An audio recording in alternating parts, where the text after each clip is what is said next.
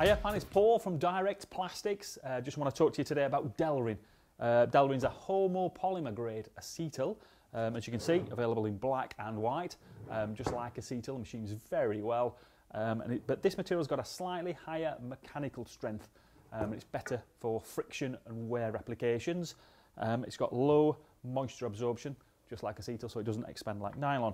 Quick demonstration for you. That's 12mm diameter rod.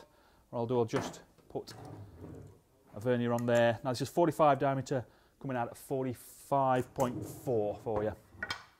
So this material is not really suitable for strong acid applications, and as usual it's difficult to bond.